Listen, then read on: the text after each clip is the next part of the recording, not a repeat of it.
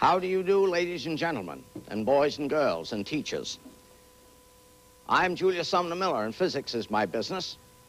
And my program today has to do especially with this: how to produce electricity. And I call to your attention the quotation marks in the word for the word produce. We do not really produce electricity. The electric stuff is always there in abundance. Always. Positive and negative charges. All we do is separate them by some means and thus make available what we call a difference of potential, whereupon if we connect the points where the charges are gathered, we have a flow of charge, which we call an electric current. Now the question is, how do we produce an electric current? Let's go to some absolutely primitive things. Here I have a lemon. So somebody says, now, what are you going to do with a lemon, Professor? I'm going to make an electric circuit, produce electric current. I have here a slab, a sliver of zinc. I'm going to stick it into the lemon. I have here a sliver of copper. I'm going to stick it into the lemon. Notice the requirement: 2 different metals and an electrolyte, a solution which makes available some stuff for electric migration. Here is a meter, a very sensitive galvanometer, a galvanic meter. Its purpose is merely to detect the existence of an electric current, not really to make any measurements as to how much it is. I'm going to connect this meter to the zinc electrode and another terminal of the meter to the copper electrode. Now watch that meter. Watch it. Oh-ho! There you are. Now I'm going to exchange the polarity. Watch it now. Direction the other way. So, this that I have here, an acid solution and 2 different metals, we call a voltaic, V-O-L-T-A-I-C, a Voltaic cell, named after that wonderful Italian Alessandro Volta of Como, Italy, who is commemorated indeed in Como with a temple to Alessandro Volta. Now, I say, 2 different metals and an electrolyte. Observe the following. The saliva in my mouth is an electrolyte. I have here 2 different metals. I'm going to put these 2 metals in my mouth. Watch the meter. Watch it very closely. Watch. Watch. Got to see the meter. Aha. There was a motion of the needle. So you see, the acid solution in my mouth is the electrolyte and 2 different metals. Question: can I get an electromotive force, a difference of potential, from a grapefruit? Yes. Can I get it from an orange? Yes. Can I get it from an apple? I won't answer that. And how about getting it from a potato?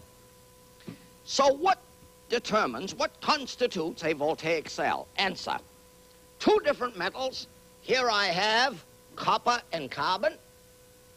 Here I have carbon and lead, as long as I have 2 different metals. Now, supposing I have 2 identical metals, lead and lead, in an acidic solution, in an electrolyte, will I get anything? Answer: no. So the question arises, all the plates in your storage battery are lead plates. How then come we get any electrical energy from a system which is all 1 metal? Answer: it is not all 1 metal, because when the battery is charged, some plates become different from other plates, and thus we provide 2 different kinds of plates. Voltaic cell produces electricity. How else? Wonderful thing.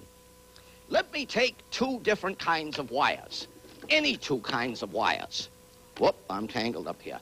Here is a wire, there's a wire. Let this be copper wire and this iron wire.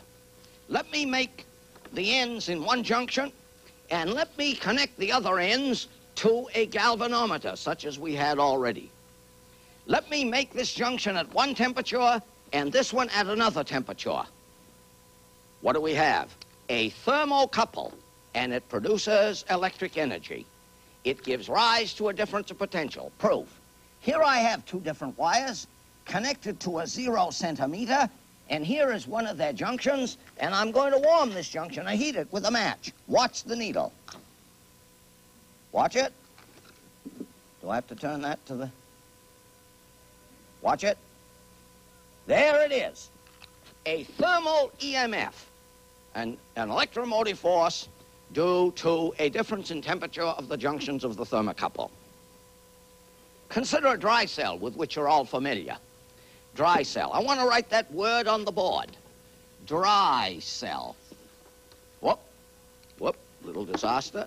Dry cell. I put the dry in quotation marks. Why? The cell is not dry. It has some pasty stuff in it, manganese dioxide and other, which makes it a wet cell, but it's always sealed up tightly on top so as to keep it from oozing out. Now, what constitutes a dry cell? Answer. The central pole is carbon, the positive pole, and the can which holds it all together is zinc, and thus do we not have a voltaic cell made up of two different metals. How else can I produce an electric current? Well, here is something which is absolutely enchanting. In 1831, Michael Faraday, my beloved Faraday, whose grave I visited 2 years ago in London, Michael Faraday discovered the following. Let me have a coil of wire, and let me connect it to a sensitive detecting instrument called a galvanometer. Notice that name, galvanometer, named after Luigi Galvani, who was, in fact, a contestant with Alessandro Volta regarding the nature of electricity. So I have a coil of wire. Let me take a bar magnet, whose polarity is so. Let me thrust it into the coil. Ho-ho! We see the needle move. Let the magnet be at rest. Needle returns to 0. Let me pull it out. Needle deflects the other way. I have an alternating generator. Watch it. Here is a coil of wire whose ends I have connected to this meter. Here is a bar magnet. Watch the meter.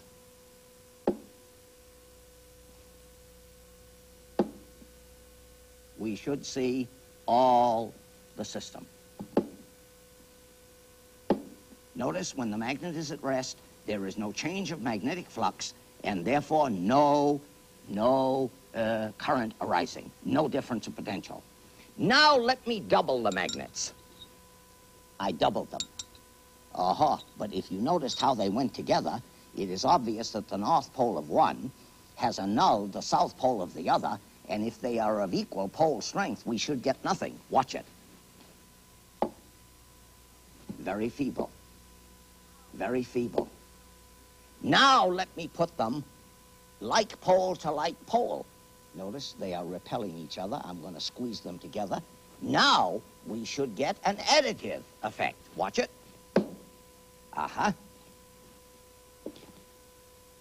Notice it requires motion or change of magnetic flux threading the coil.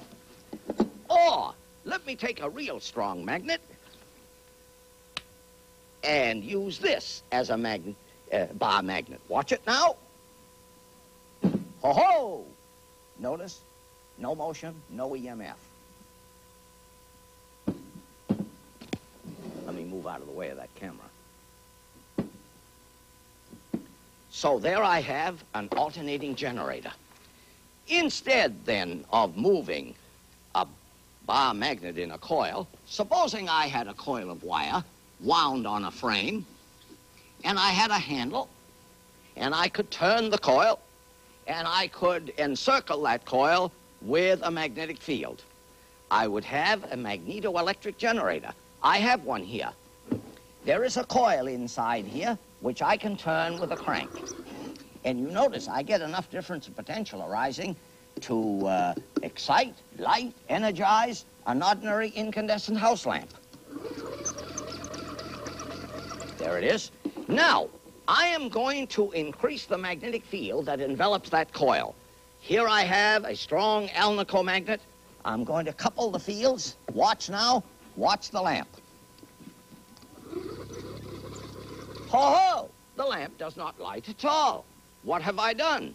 Obviously, I have the polarity here annulling the polarity there so that the field is nearly zero. Let me turn this one around. That way. And now watch. Aha!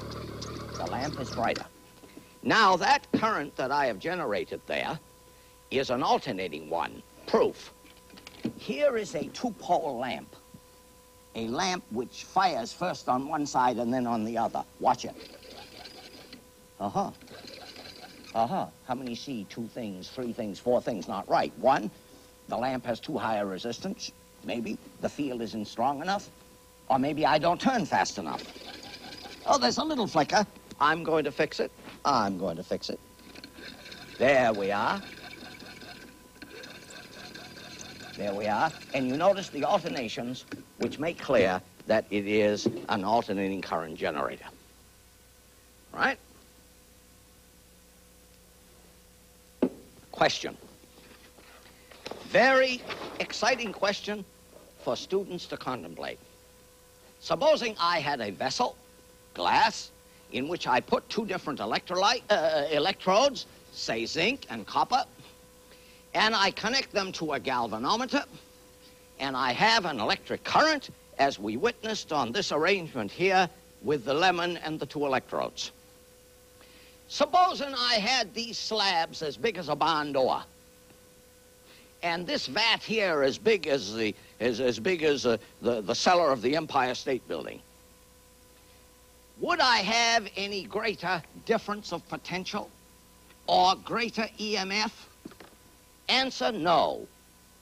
The 2 different metals in the electrolyte, which is the same for all our adventures, gives us the same EMF, which suggests the following.